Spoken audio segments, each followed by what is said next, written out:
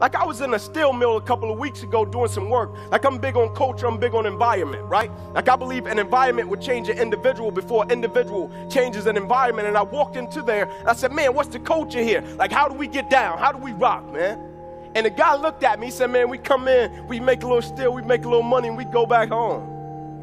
And he looked at me and he said, is that a problem? I said, no, sir, it isn't. I can't tell you how to do what you do, how you do it. You're the expert at that. I said, but I do got one slight thing.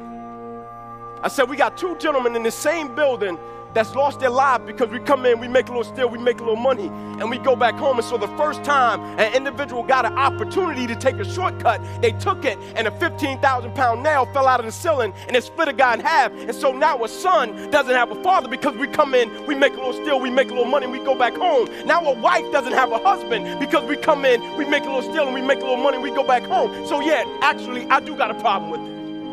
And I felt like that was my life with the game of football.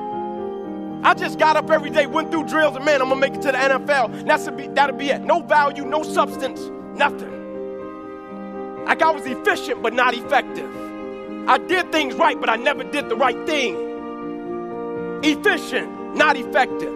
Hollow, jelly bean, hard on the outside, soft on the inside, don't possess nothing.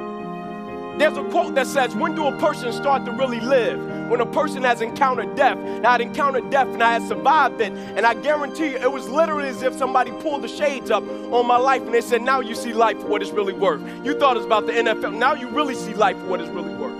Like I thought I was driven when I played sports, but man, every day I get up, that drive different. Like that dedication level, different, that commitment level is different. Like at the end of the day, we all in the same business. That's the people's business.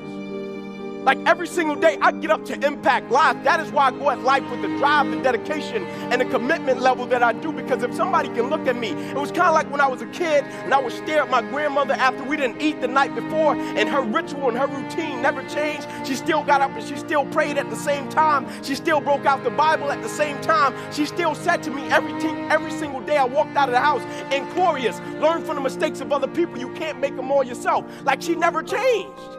And I said, I want that. I don't know what that is, but I want to possess that when I miss a meal, and I still can be steadfast, and I still can get up and go through my routine. And what I was saying was, in life, I want to possess that when adversity, opposition, and the thing that should have crushed me, I step back, I embrace it and say, life, that's all you got? This was your best shot? It's over with. It's kind of like in a match when you throw that best shot and he stepped back and he tastes that blood and he said, that was it. You in trouble.